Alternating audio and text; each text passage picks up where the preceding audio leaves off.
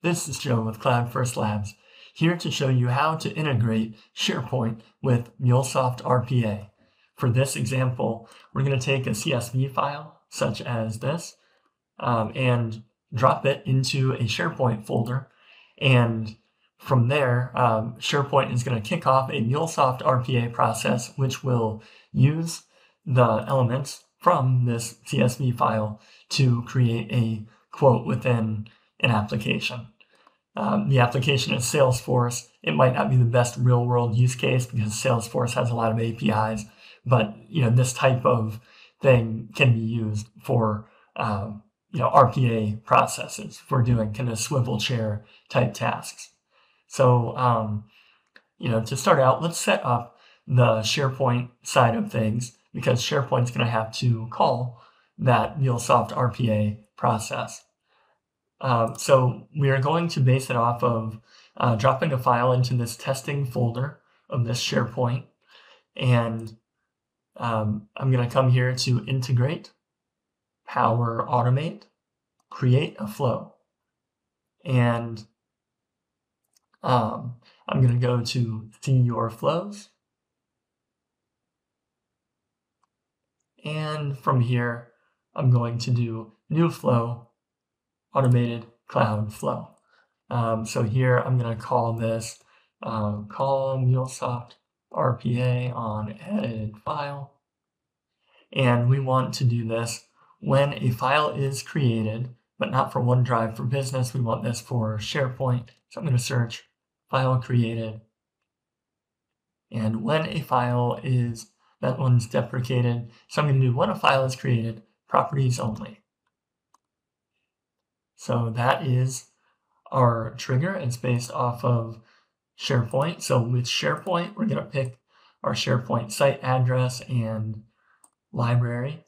And then in my case, I'm going to set an advanced parameter down here to look just at one specific folder. In my case, I want the shared documents testing folder. And with that, we have our trigger. After this trigger, we want to add an action. This first action, the MuleSoft RPA process, in this case, if you've seen our other videos on setting up a MuleSoft RPA process to be invocable via HTTP and Postman, you'll know that we set that up with OAuth 2.0 credentials. That's how the authentication and authorization is handled.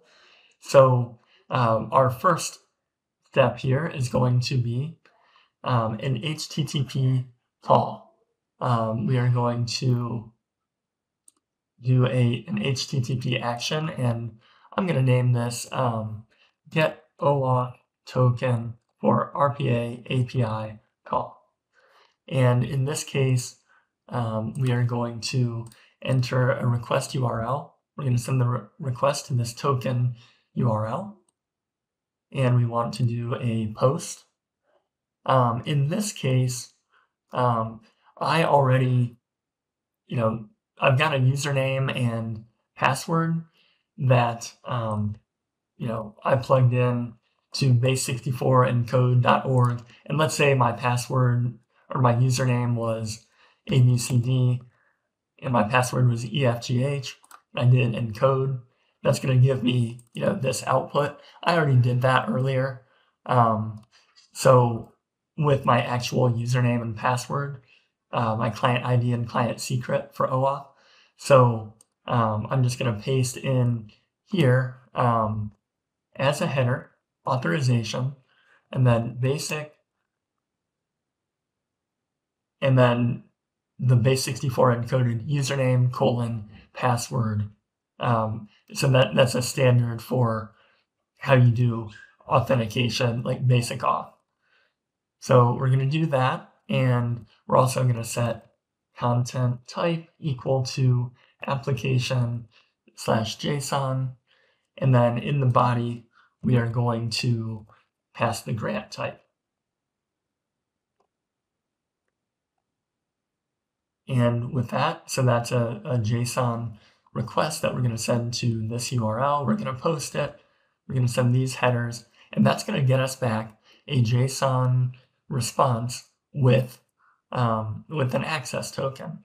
So if I were to run this in Postman, for instance, if I run this same request in Postman, I'm going to get back a response that looks like this.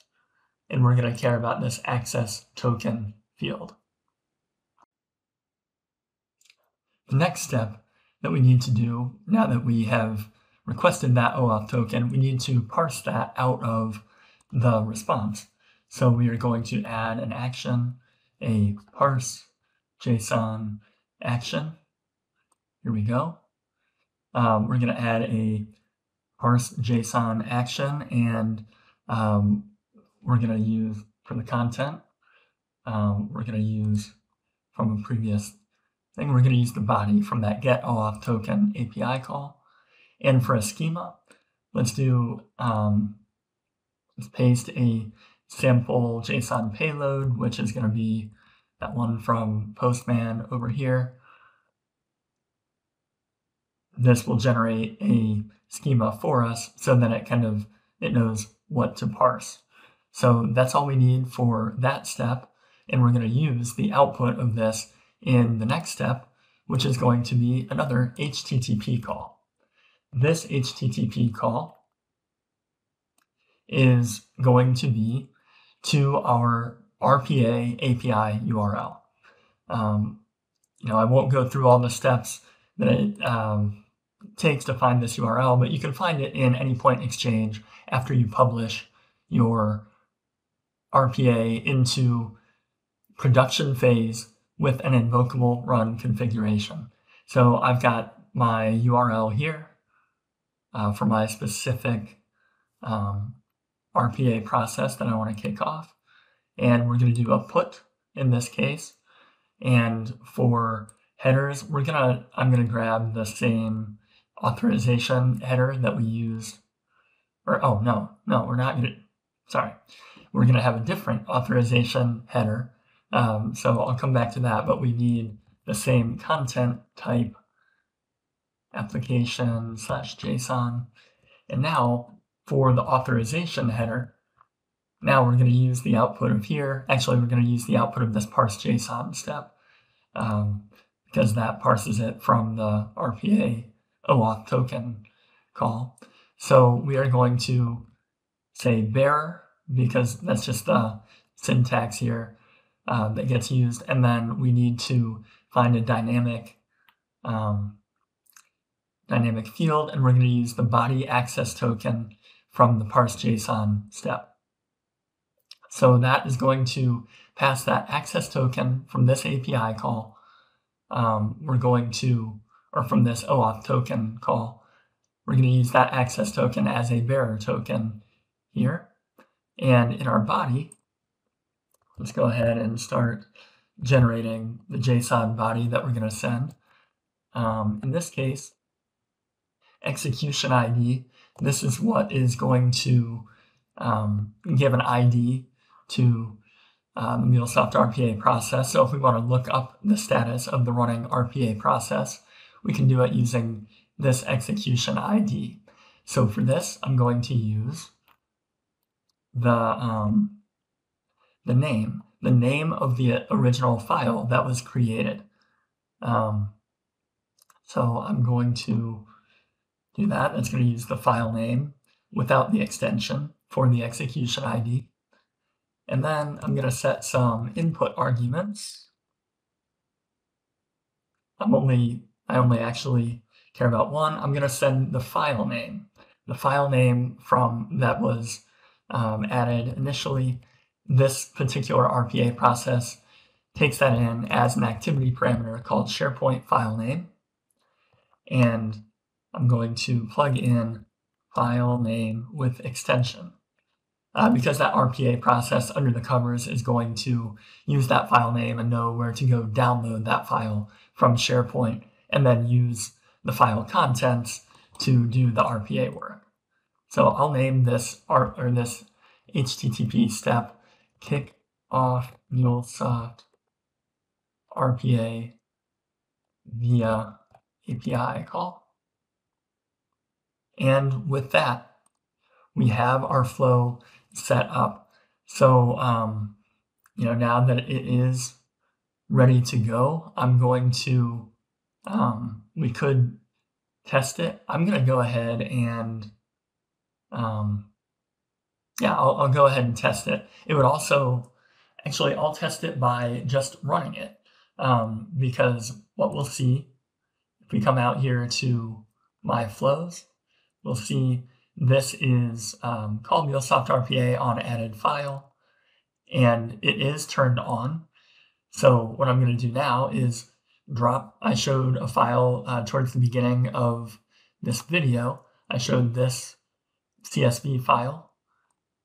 I'm going to go ahead and drop that into this testing folder, and then this will execute. So if I drop this into the folder, this checks every now and then. So I'll fast forward to when this ultimately will kick off, and we'll see that it ran, and we'll see what it executed. Something cool about MuleSoft RPA is that while this is running, you can actually view the process stream. So might take a few seconds for the new image to get streamed here, but all right, here we go. We can actually look in at this running RPA process, and we can see, it's updating every few seconds with a new screenshot. So we're not seeing like the entire navigation around the screen and everything, but we can see what it's doing, and you can get a good feel for what is taking place. And boom, we see Joe sample CSV for demo. We're seeing some of the information from that file that we dropped into SharePoint. We're seeing it show up here. So that's, this process streaming aspect of MuleSoft RPA Manager is really cool in that you can watch a live running RPA process execution. Here is a little bit more of the running process execution.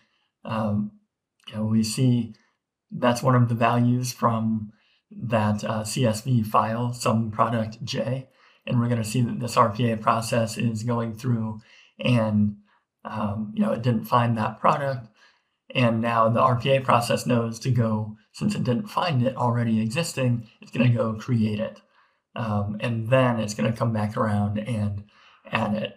So that's in the weeds on this, but it just demonstrates, one, what this RPA process is doing, and two, it demonstrates how cool the process streaming feature of RPA Manager is.